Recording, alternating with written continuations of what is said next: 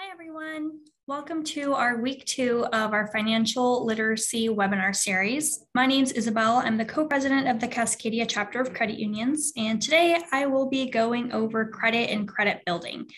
I have 5 years of experience in the credit union world, so I'll be speaking on what I think is the most effective aspects from credit from the view of a lender. So let's dive right in. What goes into a credit report? These are some of the highlights of what a lender looks for. It's important to check the report at least every 6 months to check the information. Lenders use this information to make sure that what you put on your credit application is accurate. Any sort of mismatch address, social security number, employment history could be an issue if it all doesn't match up. Harder inquiries happen when you apply for new credit lines. They affect your credit score and make it decrease. Of course, it goes back up with time, but it's important to be mindful of how many hard inquiries you're doing. And soft inquiries are regular data that gets sent out to lenders and potential lenders for a broad view of your credit to see if they could approve you for certain products or not. These can either happen by the bureaus doing them automatically without you knowing, or when you check your credit yourself. One way to check your credit yourself that's super efficient is annualcreditreport.com. And that would be an example of a soft credit inquiry. Another thing that goes into a credit report is the delinquent history, which obviously this is something that lenders really look for. Any collections, late payments, charge-offs, bankruptcies, and I'll kind of go into that a little bit more detail throughout this presentation. So what are lenders looking at? Credit utilization. How much of your credit are you using? How long have you had your lines of credits and are you using them responsibly?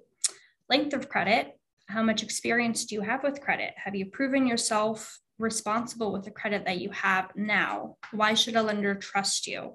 Which also relates to payment history. Have you been active enough with paying your bills on time every month? Are you trustworthy for a lender? Lenders also look at your credit score. However, the actual number isn't as detrimental as people think. A credit score is not on your report, but it is something that they can see.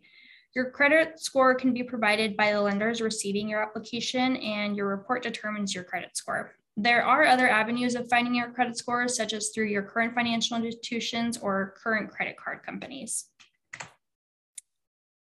How do I read a credit report? So as a lender, there are times where I've helped, adults and they have never seen their credit report. They don't even know what it looks like. They don't even know what it means. So I will kind of be diving on that a little bit today, just to give you guys an example of what a credit report looks like from a lender's point of view. The 3 bureaus, I have them listed there, are TransUnion, Equifax, and Experian. Every lender is different, and every lender uses their own bureau. Not every lender goes through all of the bureaus. Most of the time, they just stick to one. So this is one of the most important things that you should be checking for your credit report. This is any identifying information. So as you can see here, it looks very clunky, but really what it is just your personal identification information. So this is what you should be checking and making sure it's updated. It gets mainly updated by credit inquiries, sometimes bank accounts, or even if you get new services such as insurance or new phone lines. But just making sure that the credit bureaus have your most recent address, your most recent phone numbers, and that they have the social security listed on file correctly. And sometimes bureaus will have any employment information, not all the time, but like I said, that gets reported when you do any sort of new credit inquiry. So just things to be mindful of and things to make sure are accurate on your report. So why are inquiries important? Inquiries are important because lenders want to see if you're rate shopping, and if you do too many inquiries, it will decrease your score. Like I said, your score can go up over time after the inquiries are done, but if you have really great credit and everything looks good, but you have a lot of inquiries, then that could definitely decrease your score and be the answer to a low credit score when you apply for multiple lines of credits or multiple loans. A lot of inquiries also could be a sign of identity theft. Someone could be using your social to apply for multiple lines of credit or loans that you're unaware of. So it's always good to note them and make sure that they are accurate. So bankruptcies and collections, the fun stuff. These are listed on your report as public records. So as you can see here, public record information, this is an example of what a bankruptcy could look like on a credit report. So this one says it's been discharged and it'll have a date of when it's been discharged. If you have had a bankruptcy, there are some lenders that every lender is different. So it's they all have their guidelines of if they do lending with a bankruptcy or how long after it would take for them to offer additional lending. So that's what that would report on there for. Some lenders want at least 1 year since the closure of their bankruptcy before they do any additional lending. Collections is also a huge factor in your credit wellness. If there is a collection listed, it'll say how long it's been there and how long it's been open, if it's been disputed or not. I strongly recommend to pay off any open collections. An open collection is far more hurtful than a closed collection. A closed collection can be fine to have reported if it's been reasonable enough time for when you paid it off to how long after you apply for new credit. But basically, a lender wants to see that you've addressed any derogatory accounts. So those are going to be the open collections. So if you haven't, it's kind of going to be really hard for a lender to approve anything new if you do have open collections. But if you close it, then at least you're paying the bills that you had and you're willing to try out getting new lines of credit and improve your credit there going forward. So account information, this is the meat and potatoes of the credit report. When looking at the account information, things lenders are looking for are how long you've had the account, any late payments, the current status of the account, the limit and the balance. A good ratio between these two is essential in having a good score. So in this example, this John Doe has a auto account with Hometown Auto. This is kind of the lender information here, account number, and this is a closed-end loan. So a closed-end loan has an expiration date, basically, which this one is 60 months. It shows what the high balance is going to be, which means what the original balance was in some cases and closed-end cases. So the high balance here, this person got a loan for $19,118. Their monthly payment's $350, and this is what their balance is now. They opened it in 2013, so it looks like they've had it for about 2 years now. The date of the status is 2015, and the status is current. So another thing to note here is the account history. All of it looks green, good to go, okay. That means on every single date, they have made their payment on time. So that's great. Good job, John Doe. All right, so for this one, this is going to show a revolving line of credit. So same thing, account information here. This is a credit card, account number listed here. And this is a opened end line of credit. So what that means is there's no expiration date. This credit stays good until the person pays it off or until they close it or for whatever reason. It stays open until it's closed, basically. So same thing, high balance here. This may or may not be the credit limit. The credit limit's not reported, but the high balance, which is the highest balance that this credit card has had, is $14,219. Now that could be the limit, or it could be that the limit's $14,000 and the person overcharged their card $219 at one point. But yeah, so that's what this example is showing here. Today's well, not today's, but the recent balance was $273. So that's a pretty good ratio there. A good ratio that you want to look for is 30%. So making sure that your debt to income ratio is not debt to income, your credit to limit ratio is 30%. And in some cases, having low limits is hurtful. For example, if you have a $1,000 limit on a credit card and you charge it $300, well, that's reaching your 30%. Now, $300 is pretty doable. You know, for most people, you can pay that back, and that's easy to charge $300 on your credit card. You know, that could be one visit to the grocery store. So it is important to be mindful of your balances and mindful of your limits. Sometimes having smaller limits doesn't really help you. And also, if you have larger limits, lenders are able to see that you can pay, you have history with working with larger limits. So something that I wanted to note is that closed accounts are helpful to show on your credit report for history. However, they are not super helpful for your score.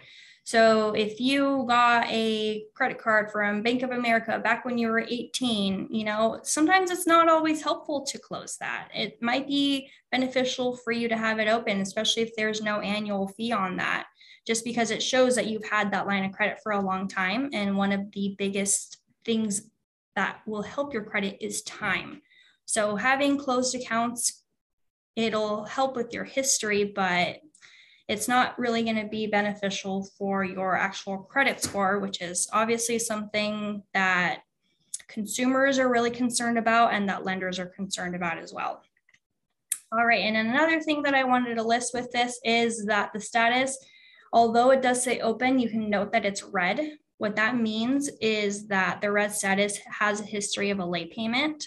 So as you can see here, there is this little yellow guy here, which means that in May of 2015, this John Doe didn't pay their credit card for more than 30 days. So late payments don't reflect to the account until 30 days after the due date of no payment towards the loan or line of credit.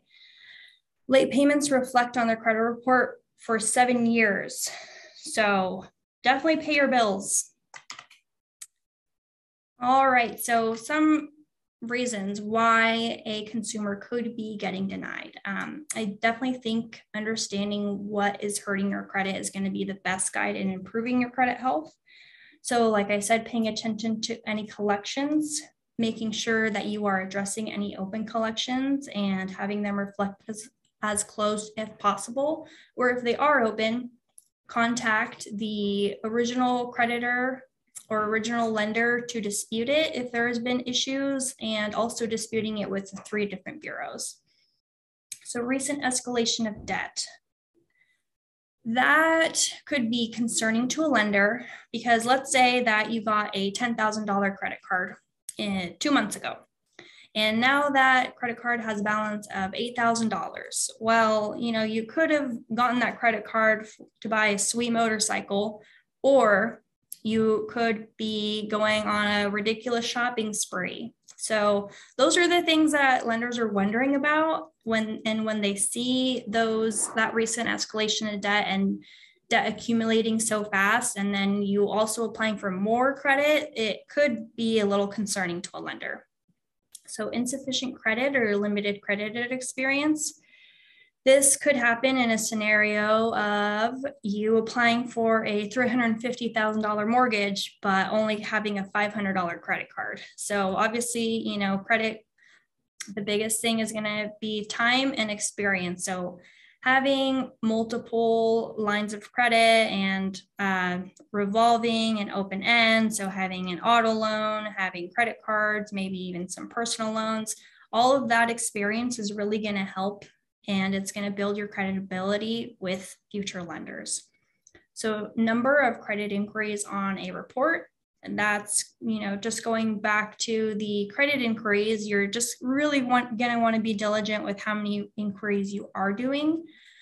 It could be that you're rate shopping, or it could be that you're trying to get 10 credit cards all at once, which could be concerning to a lender. So credit performance and credit history, that's going to go back to collections and any derogatory or adverse accounts. So you're just going to want to make sure that you pay attention to those due dates, maybe throw on that auto pay if possible, and just pay your bills on time as much as possible. So ratio of balances to credit limits. So going back to kind of that 30%, that is a really good margin to stay within with any of your open lines of credit with your credit cards, and making sure that you're not maxing out your credit cards and then applying for more credit. So just maintaining the balances as low as possible and trying to get them paid off every month is really going to be key. Insufficient capacity to take on new credit. So that would be in the scenario where you have all your credit cards maxed out and you're applying for more. Well, that's going to be really concerning for a lender, because a lender is not going to want to put you in a rock and a hard place, and they also want to make sure that they get paid. At the end of the day, that's what they're worried about, is this person going to pay us back? So if you are maxing out your credit cards and applying for more, that's really showing that you don't have the capacity to take on new credit, and that you should be really addressing the balances that you have on hand. Insufficient income for a request. And this could be a lot of different scenarios, but I mean, especially going back to the mortgage thing, it is different for any kind of, every type of, whether it's a credit card or an auto or a mortgage, the lenders are going to be looking at different things, but definitely income is going to be a big thing that they are looking to see. If you have income to take on that new line of credit, they want to make sure that you have enough money to pay for your groceries and rent, and they don't want to put you in a rock and a hard place, and they want to make sure that you are making good financial decisions. Length of employment. So this one, obviously every lender has different guidelines and every institution has different guidelines, but a good length of employment to have when applying for new credit is at least 6 months. So lenders really just want to see that you have stability, and that stability is going to help them determine if you are able to repay them back or not. They don't want you getting a new job every single month. That's a little concerning for a lender, because they want to make sure that you're going to have the means to pay back the money that you are borrowing against them.